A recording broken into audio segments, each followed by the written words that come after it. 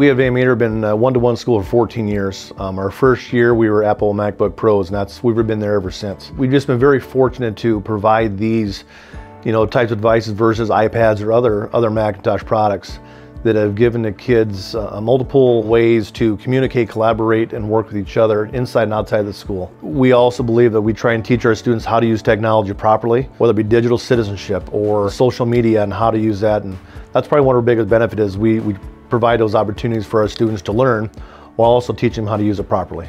The greatest asset I see when utilizing technology for our staff and our teachers is the ability to look at data in a way that we previously wouldn't have been able to do, and they utilize the technology to enrich their conversations about how they can best personalize students' learning experience. So I have one student, extremely bright, excellent memory. She just happens to have dyslexia. She's getting ready to go to college next year, and it's technology that's going to make that possible, because she can do text-to-speech, so she can speak into the computer can type out her text, she can then have it read back to her to make sure that it was exactly what she intended it to say. So it's opened up a lot of opportunity that she wouldn't have without the access to technology.